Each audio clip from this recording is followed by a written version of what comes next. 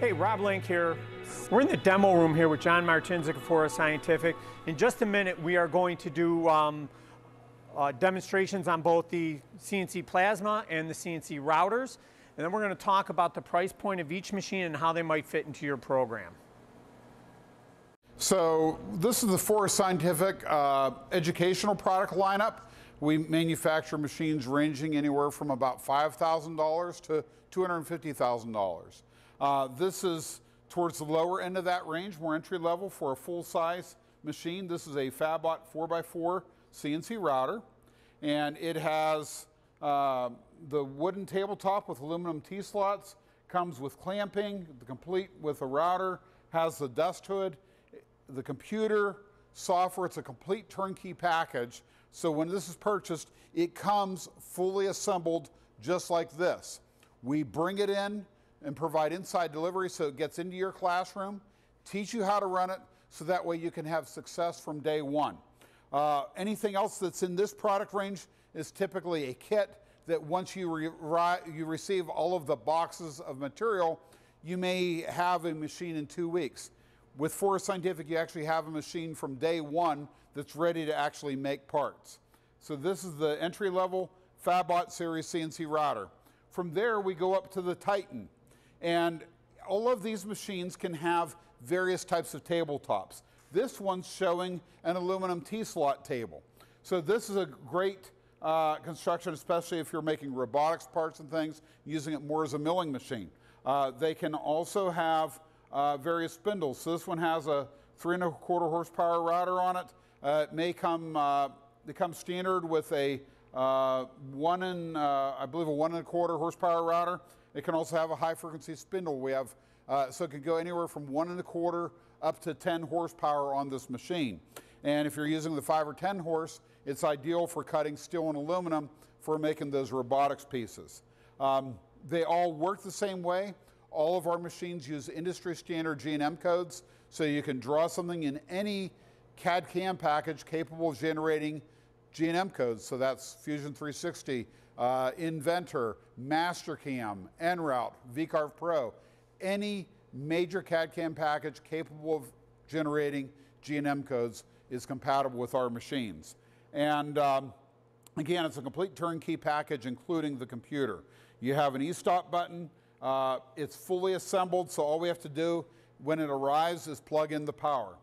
The next series up from the Titan is the Maker Fab. Now this one is a converter table, but it's the same construction as the Maker Fab router, except for the Maker Fab router doesn't have the built-in water table for the plasma cutting part of it. So when it's the converter table, it's like a Maker Fab Plasma and a Maker Fab router, and it has a table that comes off so that we can do both functions on it. This is a very unique product. There are no other machines in existence that are capable of doing both products well, because this has a completely sealable water table for doing the wood routing and a way of actually clamping everything down. Then when you remove the wooden table for routing, you expose the water table. The construction, though, is steel and the aluminum bridge to make it light enough for fast-moving turns and speeds and not see any hesitancy in your cut. The next level up is the HS series. The HS series, we were just cutting out some demos. All of these come standard with a dust hood. We've took it off in order to do some better videos. This one includes the vacuum, has the optional vacuum table system on it.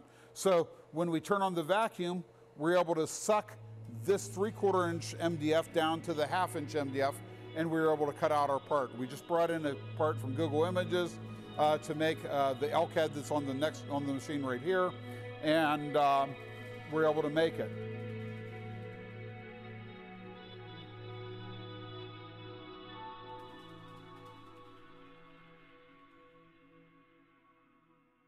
Okay, we're demoing the HS router. HS means hybrid servo, so this is a closed-loop hybrid servo system. It's the best of a servo, the best of a stepper.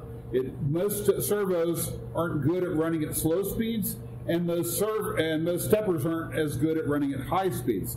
This actually has a combined hybrid technology that combines both worlds, so that when it's at a slow speed, it acts more like a stepper and has the high precision of a stepping unit, and it has the high speed precision of a servo unit as it gets up to the higher speed. So it's the best combination of both worlds.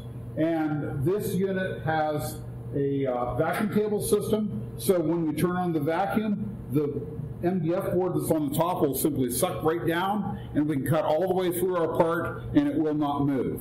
If we're doing really small parts, we may have to do some special fixturing, but most things that you're doing in cheap goods, you will require no fixturing. So if you're going to make a cabinet, you're going to make other types of furniture, you have almost no fixturing and get work for preparation to go hold it in place. This one also has the optional high-frequency spindle, so it's very quiet as well. There's a little bit of the sound, actually the cutting of the tool, removing the material is louder than the actual sound of the motor running. This one also has the optional jog pen. So this MPG jog pen, I can turn the knob and the machine moves. And I can select which axis, so X or Y, Z, whichever. I can get it right for where I want to be. I can also start the machine just by hitting the start button. Do all my controls right from here, as well as stop it. So this is a really nice, handy tool. Or we can use the jog features that are just on the screen. So all of the same features, as far as moving it X, Y, and Z. I can click here to do it, start my program, and so forth. We're going to do a simple deer, or actually an elk head, that I found on Google Images. And so I just import it into en route and do a simple raster convector conversion.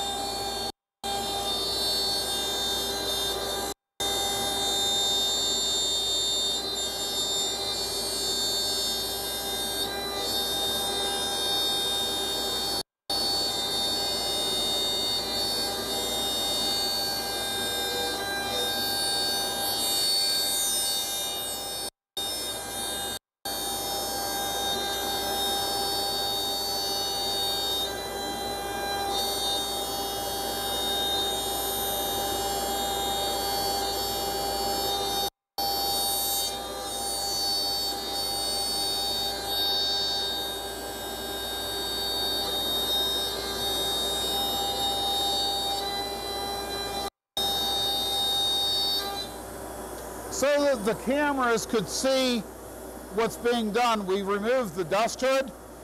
This dust hood just bolts right up to the bottom of the machine, and with that, all of this dust that came off the machine would have been collected, as this would be connected to a 4-inch dust collector.